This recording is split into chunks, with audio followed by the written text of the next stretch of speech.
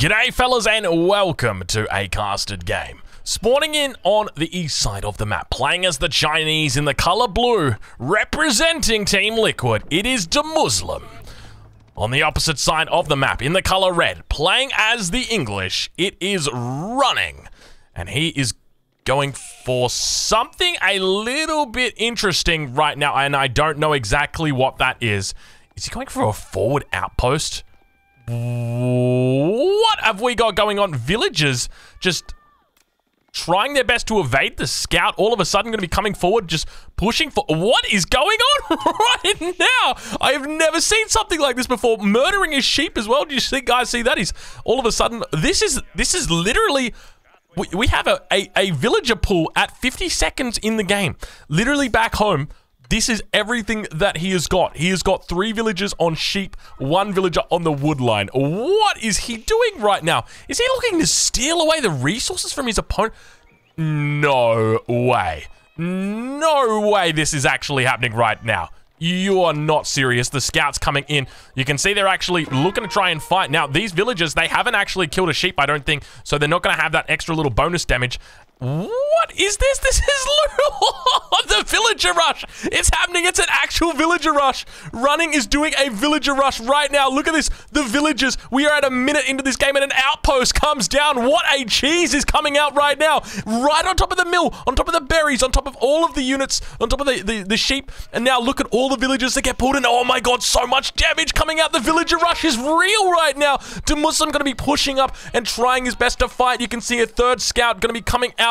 He is really looking to cause a lot of havoc here, and he is subsequently pulling his own villagers to try and take this out. The outpost gets cancelled. DeMuslim knows that he needs to try and take out or prevent this from coming down, and now the scout's going to be moving out towards these villagers, looking to harass it. What the hell is this game? This is when buffing the English goes too far. You know, they've got so much wood, they're confident to actually do this, but villager might be going down if it's not careful. Indeed, it does go down. We witness it dead at the base of the tree. He's going to be buried there with some of the weeds on the ground. At least I think that's weeds. It looks like overgrown grass potentially.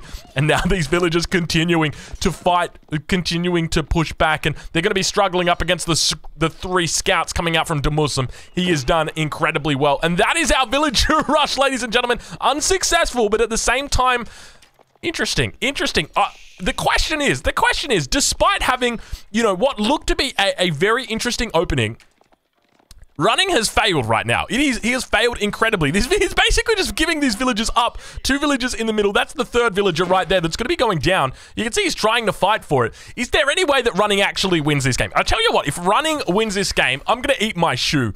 And look, it's a shoe made from chocolate, because I've said that before. I'm going to eat my shoe, and I've had to come good on it, and it wasn't the most delicious shoe. But at this point in time, Running has just given himself a 2 villager disadvantage. He's deleted 2 villagers, make it 3. Oh my lord, he's doing it again! Running, did you not learn your lesson the first time, mate? What is going on? He is really committing to this. He's got 3 villagers under the town center, 2 villagers chopping wood. This is the equivalent to running it down mid right now. He is playing League of Legends. He's running it down mid, and that's his name as well. What an absolute Chad. Oh my god, DeMuslim can't even see the outpost, dude. Oh, this is what? The 2nd outpost coming up. I can't believe I can't control myself. Oh my god. Oh. And now the villagers. He's got so many villagers. He's got a 2-shot. Look at the bows. The bow. He takes out the villagers. He's down for round number 2. This is a ludicrous game. We're 4 minutes into this game, and he's evened up the villager loss. All of a sudden, DeMuslim going to be heading back to the pavilion. You can see him walking towards the deer. Oh, it's so bad.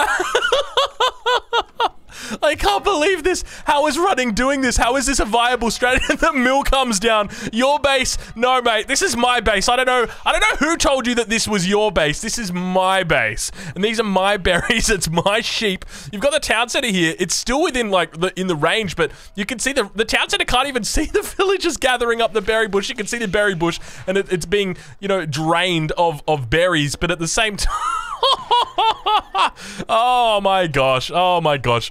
Look, I gotta be honest with you guys. This is This is an absolutely wild opening, but I still feel like DeMuslim's just got the upper hand because honestly at this point, you know, there's so many wasted villager seconds coming out from running, whereas DeMuslim, he's just gone, okay, I'm just going to reallocate my vills back here. You know, I'm playing it seriously. I've got enough food to get up. But remember, you know, think about it from the perspective of running. What has he denied? He has denied a Barbican that goes down safe on these resources. Think about it. On this map, right, we have got one of the best maps for China. How does China play this? Well, they wall this off. Okay, that's a 40 wood wall. They stick a Barbican on this hill, and now what do? You can't break them. They stick a wall behind here. Great. You know, you throw an outpost up. It's not going to do anything. And so how does running do it? He plays one of the smartest moves I've ever seen. He villager rushes. The villager rush is actually here. It's actually happening, and he somehow manages to make it work, make it stick. And behind this now, we see, what is the villager count right now? Let's do a quick villager check. 16 villagers for running, 17 villagers for DeMuslim. So it's one of those things where it's like, yeah, mate, I might die, but I'm going to take you down with me. And it's very much the case. And now 4 scouts coming out for running. You can see he is doing his best to really run it down mid, but somehow turn it. It's kind of like that. I don't know if you guys follow League of Legends, but if you've watched recently, there's this new Scion strategy that's been taken over because there's a player by the name of Baus, and he just ints every game, and he just wins because Scion does so much damage to towers. I feel like it's that same sort of thing. You know, you've done damage to yourself, but at the same time, you've done so much damage to your opponent. What a ludicrous series. I can't believe that we are actually getting to witness this live right now. And now DeMuslim he is going to be struggling. He's lost his berries, and now he's going to be in dire need of food. And you can see that there's 1, 2, 3 sheep that are going to be out of reach. Actually, I think there might be a 4th sheep. There is indeed a 4th sheep behind that mill. Can I just give you guys a tip? Don't kill sheep behind your mill because the hitbox on that thing is bigger than like the moon. It is massive. And you'll never be able to click on that mill ever again. The only way you can click on it, you have to move the mill to the bottom of your screen and then click on the center of the mill because that right there, it's this part. Down towards the south, you can see Scout's just going to be looking to get into the battle. He's already gathered up enough gold to get up to the next stage. But yeah, that is the only way. If you've got a sheep that is behind your mill, I don't know about you guys, maybe it might just be me with the hitboxes, but like if your mill is on this angle, like that right there, that is the sheep, that sheep, and then this over here, like you can see, right? Like it is such a tiny little window that you've got to click on because that's the back right there on that other sheep. And now another outpost going to be coming down. Imperial Official, what are you doing, Imperial Official? You're going to collect gold on the other side of the map right now? Imperial Official just heading out in a classic Imperial Official move. It's got 1 health left. It goes down. Get wrecked, Imperial Official. I hate you. I hate you so much, Imperial Official. You're always going out to do some stupid shit on the map. You're always getting yourself killed. You deserve what was coming to you, mate. You absolutely deserve that. You are so damn annoying, always finding the worst position for yourself. That's what you get. You're just like that damn sheep carcass. I should be able to select you, and your hitbox should be the size of Jupiter. It should be. You select the Imperial Official hitbox. Oh my god, I'm losing it. I swear. You'd think after a game like this, or like a cast like this, that there's no way Drongo is not high. Like he's just got to be high on something. But I can tell you guys, I have not touched a drug in my life. I am 100% high on life, baby. That is it. That is all we've got going for us at this point in time. So yeah, no gear for us. But oh man.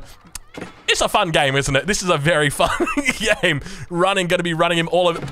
That's got to be a council hall, right? Yeah, okay. He's crazy, but he's not stupid. Or the council hall going to be coming out. This is wild. I'll be honest with you guys. I'm feeling like this is one of the best casts that we've done. We did that cast before of Talisman 2208. I feel like this is getting on that level with just the level of creativity of these players and just the absolute stupidity coming out from me. Like that stupid Imperial Official. You know, I need to download that mod. There's a mod where you can get like persistent bodies, and I want persistent bodies for Imperial Officials so I can see all my stupid Imperial Officials that have gone and died. Like the enemy army is like pushing in, and you've got a mill that's being sieged down, and there's an Imperial Official that's moving out to the mill to collect the 3 tax in the mill. And the best part is the Imperial Official is sitting at 39 out of 40. He could have just oh god, I love China, dude. They're such a dumb civ. But now we see it going once again. Going to be up towards this northern position, dropping down another outpost. It's going to be hard to get behind, but you can see he is running around towards the other side. Going to be looking to open up line of sight on this position, and you can see villagers going to be moving around a little bit. He's going to be trying to sneak this scout through. Let's see if he's able to do it. He spots out the Barbican, and he knows it's dangerous. He should be able to run this Barbican, or pass this Barbican, if the Muslim isn't paying attention. And that's going to be the key thing. And speaking of not paying attention, this Imperial official just decided to kill itself as well. 13 health for this bad boy. You know, I guarantee you was heading out to this mill. He went to pick up 4 tacks or 6 tacks from here. I guarantee you, dude. I guarantee you. And we can see now he's going to be supervising this lumber camp towards the back. And I think Running has decided that there's no point in running the gauntlet along there. It's almost guaranteed death. But unfortunately, it looks like line of sight going to be prevented from coming in from here. He might actually be able to stick an outpost here and then gain line of sight towards that if there's an overchop from that angle. But now, Muslim finding a way to get up to that castle age. So despite having such few resources in his base, somehow manages to scrounge together the resources to get up to that castle age. A quick villager check reveals that there's 31 villagers for Muslim at this point in time, compared to the 29 for Running. And Running definitely going all out right now, doing a very big lame, I would feel. And it's rare that I use that term, lame, but you can't help but feel, you know, when there's 4 outposts and a villager rush on your base, you got to start throwing out the lame word. But the scout looks like it has made its way around. I think he ducked in from this side. You can see the scout on the backside still over there. And now he's got line of sight in towards this position, and the outpost going to be able to fire down. It's firing on the house at the moment. And look, I agree that's a worthy cause, but I can't help but feel like these villagers might be a little bit more worthy. We'll see exactly how he goes about it. You can see the scout going to be calling out just out of range. And does he dare chop through? Like, one of the things you could do in this position, chop through to here, and then look to try and look to actually... Wait, why doesn't he just chop around the wall? Oh my god, why didn't I think of that? Just chop through the wall. Just doing one of those annoying little chops. 1 tree down, 2 trees down, bam, you're through. Maybe Running just not focused enough now on that. He's working behind the scenes, and you can see, speaking of behind the scenes, it looks like the King's Palace is going to be going down. He's sitting on 32 villagers at the moment. Compare that over to Muslim. He's on 33, so villager count's very even.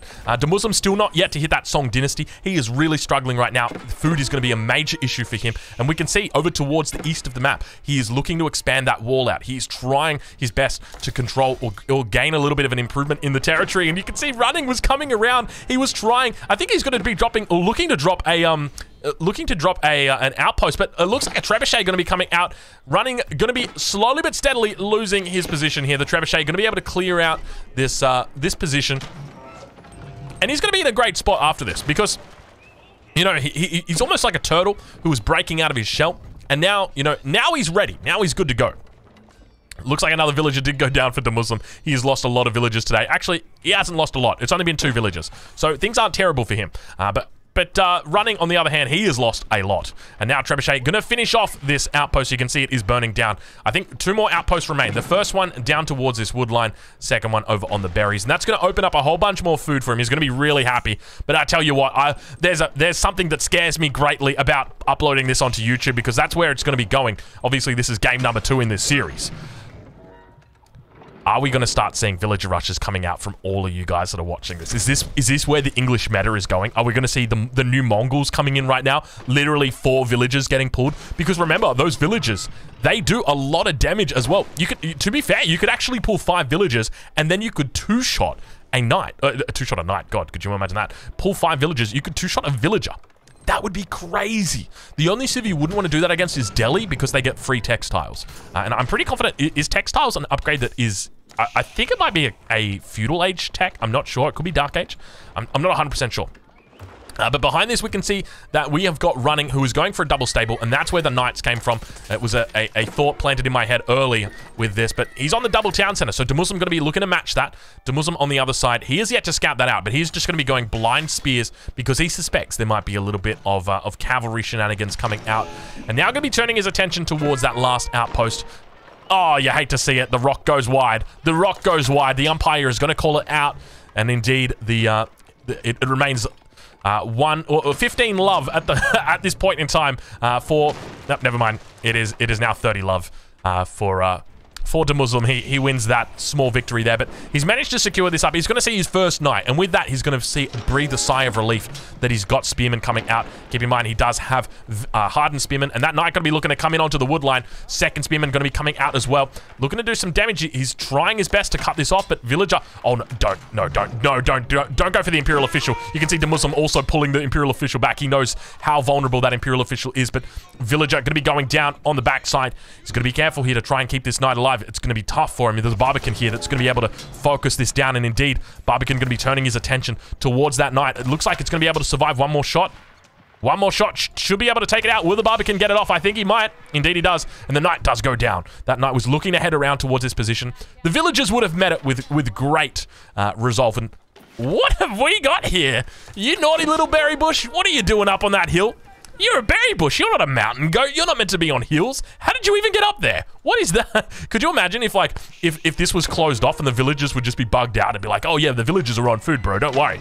Meanwhile, they're just standing there trying to get to the berry bush. Trebuchet missing another shot there. Wasn't on a standing target, rather a moving target in that scenario, and is going to be missing the knight, but a lot of knights beginning to come out. Some also looks like we've got some caped heroes. You know, they say not all heroes wear capes, but it definitely turns out all heroes, all people who wear capes are heroes, and that is indeed the case here for the scouts. More outposts going to be coming up at Demuslim. I'm starting to worry for him at this point, honestly. Running is looking very, very good. 42 villagers for Demuslim. He's got that Song Dynasty just been enabled now, so could look to go into granaries if he feels necessary. He's got a nice little spot for granaries to come down here, and he is a granary enjoyer, a granary enthusiast.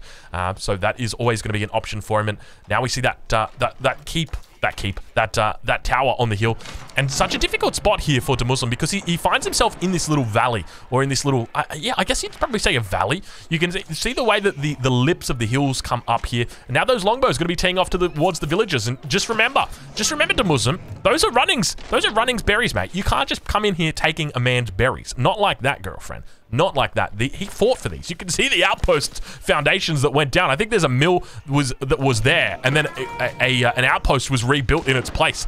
But longbow going down to the most effective siege weapon in the game. That is correct. The Mangonel no longer the most effective siege weapon. It is now going to be the Trebuchet, and you can see that Trebuchet going to be unpacking, happy that he has secured this kill. A poor little longbowman. He looks very crushed, to say the least. He looks crushed to be dead, and indeed he is quite crushed. But behind this, though, we can see that Demuslim going to be struggling with regard to food. You can see he's going to be thinking about a transition over to farms, dropping down the villages now. That's going to be his second village of the game. I take that back. Second village of the game coming out now, and probably going to need at least a nest of bees to try and deal with this. The nest of bees is going to be very effective up against the longbows and the spears. Oh, never mind. There's the nest of bees. It's already come out. So now what do we see as a response from running? I think for me in this position, he's going to go for a siege workshop, but I was going to say I'd love to see a keep come out and then using that as his siege workshop. But remember, obviously your enemy's already got a trebuchet out, so putting a keep on the board when your enemy's already got a trebuchet out is kind of like if you scout your enemy making an archery range and then you're like, ooh, I should make spearmen. Like, no, that is just not the correct thing to do, because, you know, you're not going to be able to buy yourself any time with that, and your enemy's already going to have the effective counter to what you've got. You're investing a lot of resources, so it does make sense for him in this scenario to just be going for the siege workshop. But now we see relics beginning to get picked up as well, running. Going to be doing his best to come back towards his monastery. One of the relics already picked up. You can see him rallying out towards this position. He's already taken the first one. Second one going to be coming in now, and that trebuchet going to continue doing work in this position. Where is he firing at? Is he firing at the berry bushes? Has he taken such issue with the berries this game that he's just decided he's going to take them out? No, it doesn't seem to be the case. Spots that scout out. He might be looking to go for it. But Trebuchet just deciding to start focusing at a more uplifting enemy. It doesn't like stone bridges, it seems. Third village going to be coming down, and a second town center also going to get dropped down here for Demuslim. The question is, where do the farms go? Because a lot of players will be looking to just put the farms around the town center, and that's definitely a smart move if you're looking to save space, especially on a map like this. But ideally, what you'd love to do as China is just put down all those granaries and get those farms down. But now it looks like the first farm's going to be coming around the main town center, as well as the secondary town center here for Demuslim. So not going to be looking to do a granary in the corner, something like that. It could definitely work out for him. Springold's going to be able to take out that Nest of Bees. Nest of Bees does go down, and with that, the threat to the Longbowman is no longer existent, with the exception of that trebuchet, of course. let's not forget Larry, our longbowman. He did go down. A very valiant effort. He put up, but unfortunately, the boulder was too strong. The boulder, 300 pounds. Is it 300 pounds or 300 kilos? I'm trying to remember the meme. Look at the fucking Imperial official, dude. 13 health. It's like, yeah, I'm carrying some tax on me. I'm just going to go grab the 35 that's out here. You know the best part? Even if... Look at these suicidal Imperial officials coming out with 28 tax in the kitty already. You can see they want it. They want it. Just delete the mining camp at this point, to Muslim. Don't dare let your Imperial officials die for some for some terrible mining camp. Oh, gosh. You know he wants it. You know he wants it. He's keeping it alive. He's like, I'm going to get that tax. Don't you worry, Drongo. I will get that tax. Oh, geez, it's such a tough spot, isn't it? He is really put in the corner right now. Let's take a look at how Running is doing on the other side of this, because he is looking quite strong. We've seen the Villager Rush come out, and he's somehow managed to capitalize it at this point in time. Now going to be looking to transition into a mill economy behind this. He's already got 2 mills fully farmed up at this point. Only 12 villagers on food. He's going to be slowly but steadily making more farms. He's taking full map control. Sacred Side down towards the south. Sacred Side up towards the north. And a very strong position in the middle here. We see a blacksmith, the classic forward blacksmith, coming down at 20 minutes. Where else would you be putting it? No, honestly, like, you guys hear me memeing, but it makes a lot of sense. On this map, you don't have a lot of space in your base. It is very limited with regard to the space that you've got. So it kind of makes sense to just be putting your mill out in stupid locations like this. Why not? Why not? It works. It works. But we'll take a look over at Muslim's base and see how he's doing. He's continuing to buff up the resources on the back here. Farm's going to be dropping off directly to the town center. So just for anybody wondering at home, keep in mind that when you are dropping off to a town center, you don't actually accumulate tax. So you see how these villagers right now, they're dropping off to a lumber camp. These guys are going to drop off tax every time they do it. In fact, they drop off 2 tax every time that they do it, because they're in the influence of an Imperial Academy. But that's not going to be the case for the town center. The town center does not give you any tax. It doesn't, or your villagers do not reap or do not deliver with any tax. But now Springald War going to be getting out. Villagers coming in. Oh, they almost made it towards that second Springald. Unfortunately, going to get taken out. He's trying his best. Now going to be able to repair up these Springalds and actually take a pretty decent engagement here. Muslim going to be happy with that. And then now Running falls back, realizing that he can't win that fight. And Springald's going to continue moving forward. Not a lot of line of sight right here. Muslim definitely playing uphill. He's trying his best to establish a position. But with that keep, it signifies the beginning of a new era, and that is trench warfare, because Muslim is in a bit of a trench at the moment, and he's now added in his Springalds. He's got the Trebuchet behind, ready to try and take out enemy infrastructure. But with that, we now see a trench beginning to build on top of the hill for Running. Going for that classic English castle on the hill. Ed Sheeran sung songs about it. So it's got to be a real threat. And now we see a wolf actually taking down a monk. This is the arch enemy of the monk. It is the wolf. It is the Bardi infantry. Always going to be coming up victorious. You can't walla a wolf. That is there's a song written about that as well by Ed Sheeran. That is a great one. Actually, how would that song go? Ding ding ding ding ding ding. You can't walla a wolf, but you can walla my heart. I'm pretty confident that's how the song goes. That is how the song goes. You can't walla a wolf, but you can walla my heart. Let's see it, Ed. You can do it. I believe. But now Running, going to be suffering a little bit. You can see double Trebuchet going to be coming off for both of these players now. And you can see we've got a bit of a crawl coming through here from Muslim. He is trying to push up, but you just feel terrible when you're creeping by 2 tiles. Like, quite literally there. You could not fit a barracks between that. That is 2 tiles. And now Springald's coming up for a little bit of a Springald kiss. Going to be focusing down. I think they just took out a longbow, at least trying to do some damage there. Not going to have a whole lot of luck. And you can see the Springalds have to come up over to get line of sight. And they're trying, because they don't have an arcing shot. So as a result, when you tell them to attack these units over here, they have to get up on top of the hill. And as a result, it makes it so much more difficult for them to engage. And you can see he's struggling here because he wants to be able to take out this Trebuchet, but he can't. His effective range goes down. The range here is 10 tiles, but 10 tiles is probably right here. And now on top of the hill, the Springald's going to be teeing off down towards the units below them. We can see the Veteran Spearman going to be holding in between that gap. Kind of looks like right now, hold the line, boys, hold the line. But villagers are going to be repairing up that keep. Going to be trying to keep it alive while that Trebuchet, rather. That is 2 Trebuchet. What is the plural of Trebuchet? Is it just Trebuchets? Is it Trebuchet? He's got 2 Trebuchet. It's 2 Trebuchet. He's got 2 Trebuchet over on that western flank, looking to try and take down this keep. it is going to be a struggle for him because he can barely get up here. And this is the problem. By putting your castle down here, if you put your castle up here on this hill, then you're suddenly able to get your Springolds up. And now Springolds going to be making their way up towards this line. You can see him trying to draw in the aggro for these units and try and get in a couple of sneaky shots. Not going to be successful.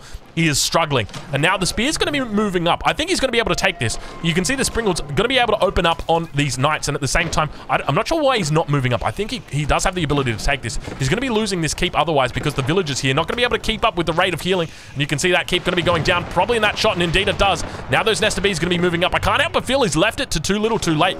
Demusum really suffering right now. He's really struggling, trying to dig himself out of this hole. And finally he gets up on top of this hill. He has been fighting all game with this hill. And just a really, really bad spawn, honestly, that comes out for him. Not bad spawn, but just a great use of the spawn by running. And the great thing is that running knew what was up before this game even started. You see him, he moved out 4 villagers at the beginning of this game. He did not wait a second. He was straight into it.